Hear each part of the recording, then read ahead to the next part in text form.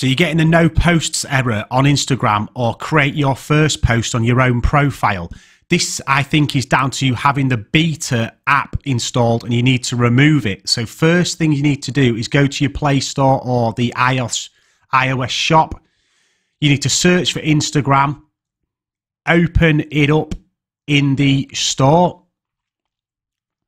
scroll down until you see the leave beta option and click leave.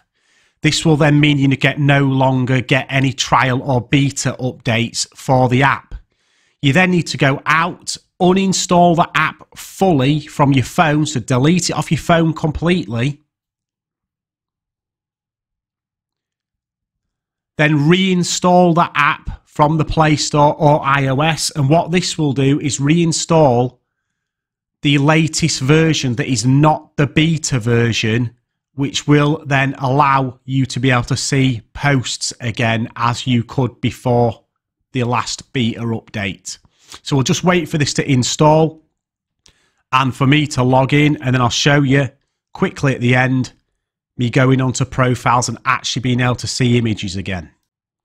So I'm now logged back in. You can see me clicking on a profile here, and straight away you can see the images are now coming up. And we'll go to a second profile just to show you. Channel 4's profile here. You can see the posts are now showing. If this fixes your issue, please like, favourite and subscribe to the channel, and I'll see you on the next one. Peace.